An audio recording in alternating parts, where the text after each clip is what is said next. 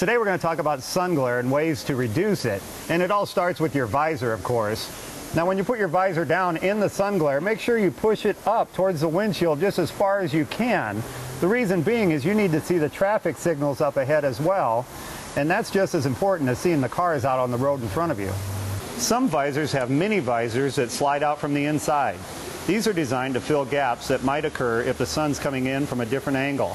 There are many types of aftermarket visors you can buy, and they reduce a lot of glare without completely blocking your view. This one is adjustable in a number of ways, and you can still see through it, which helps you see those signal lights up ahead. Cleaning the windshield on the inside and out is a great way to reduce glare. Any dirt that's on the outside of the glass or smudges on the inside is going to take the sun's rays and just scatter them all over the place, make your visibility really bad. So give it a good cleaning inside and out, and you should be able to see much better.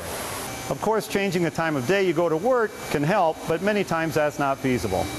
But changing your route to work can make a difference. Driving on some streets that are shaded by trees can reduce your time in the glare. Pay particular attention in school zones and pedestrian areas. Someone could step into a crosswalk right in front of you, assuming you can see them because it's a bright sunny day. Even a low-speed bump into a pedestrian can severely injure them, so don't proceed if you can't see. Having a nice shiny dash always looks really good, but you really want to avoid using a product like this around this time of year. That's because it does put a good gloss on the dash, but that's going to reflect even more of the sun's rays underneath the visor, off of the dash, and right up into your eyes. Windshields that are pitted due to years of sand and rock pelting against them are going to scatter glaring light and reduce visibility. No one wants to spend money to replace a windshield unless they absolutely have to, but getting a new one might prevent an even more costly accident.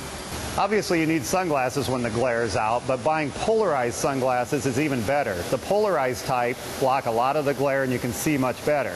But a word of warning, if you buy yourself new sunglasses, guess who else is going to want a pair? Are you happy now? Guess so. For Channel 6 News, I'm Jim Champion, the Auto Guy.